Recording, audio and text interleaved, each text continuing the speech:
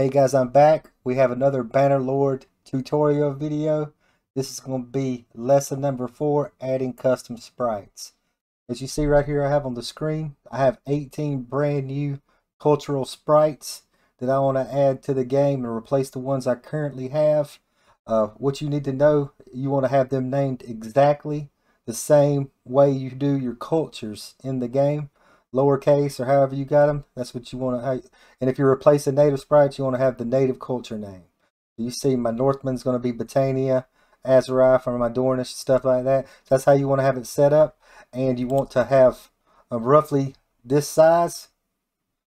These are around 373 by 665, so around this size, so it fits in the little box. So that's what you need to do to have these culture sprites. What we want to do is figure out where we need to put them next. So you want to go into your Bannerlord directory, go into your modules folder. You want to go into your actual module that you want to put them in, and from here you want to go into your GUI folder. Once you get in your GUI folder, you're gonna want to, I'm not sure if it's already in here or not, but you want to have a folder named Sprite Parts. You click into your Sprites Parts folder. Inside your Sprites Parts folder, you want to have the folder named UI_ROT. You also need to have this config folder too, this config file too. So let's just look in here and I'll just show you what it looks like. You want to have this in here so it automatically loads your sprite for you. It's just a simple little config, which says Sprites sprite category name UI_ROT, always load. And there you go. You want to have this little config file in here also. We'll go ahead and get out of that. And inside, once you got your UI_ name it whatever you want to, it's just got to be UI_ whatever you want to name it. So there you go. Once you go inside this folder, this is where I put my sprites all in here, and I put them 2 places to be sure. So I mean, it hasn't affected me that they're 2 places, but what I'll do is I'll go ahead and go to my custom brand new ones. Let's go ahead and copy these things, and we're going to paste them right in here in both places. So I'm going to go in here and just paste these, replace these 18 files. So there, I just replaced them. And I also have inside my UI_ROT folder, I have a character creation folder too. So I'm going to put them inside here also. And inside there, I have a culture folder. So inside there. So I'm going to replace these also. This may be just double. I probably only need one or the other. But we're going to replace these 18 too, just to have them in 2 different places. So I really don't have the time to figure out what, I don't want to sit here and experiment with it, because what works for me. And these little pictures don't take up really that much space, so I'm not worried about it. So that's what all you need to do as far as where you need to initially put your sprites. So the next thing, now that you got everything in your GUI folder, you're going to need to make actual sprite sheets. So to make your sprite sheets, you want to go all the way back out to your Bannerlord directory. You want to go into your bin folder, go into your Win64 shipping with editor, and scroll all the way down till you find your where's it at? Sprite sheet. It's called Sprite Sheet Generator. It's somewhere down here. Here it is. It's TerraWorlds. It's the application TerraWorlds 2-dimensional Sprite Sheet Generator. You want to click on this folder and run it. Okay, it just takes a second. It's started, and when it's done, it'll give you this little enter prompt, and it'll tell you if it's completed.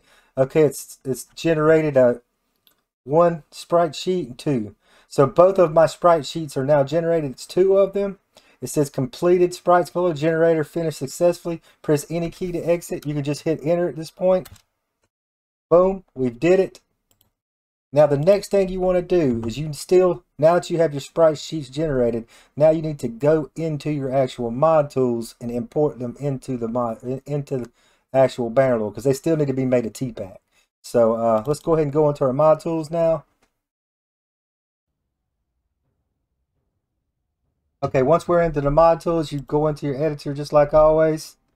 And what you want to do is go into your resource browser, go into your actual folder that you put your the sprites in, click into your RT content. You want to then go into your assets folder.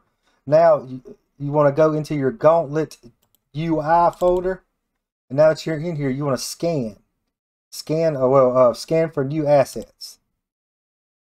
Okay, so I got to do something a little bit different, since this would be all you would have to do at this point was scan and then import them. But since I'm replacing some that are already made, what I need to do now is I need to actually do one little extra step. And you got to have the mod tools open in order for it to copy over. So all I'm going to do is I'm going to go back into my Bannerlord folder. I'm going to go into my modules. I'm going to go into my ROT content. I'm going to go into my asset sources now. I should have it into my Gauntlet GUI. Now I have my 2 brand new Sprite Sheets. I just want to copy them.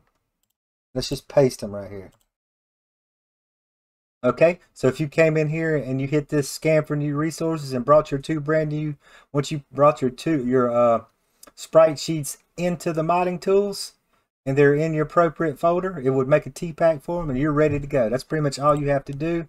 What we're going to do now is we're going to see if we got our new sprites in the actual game. So we're going to load the game.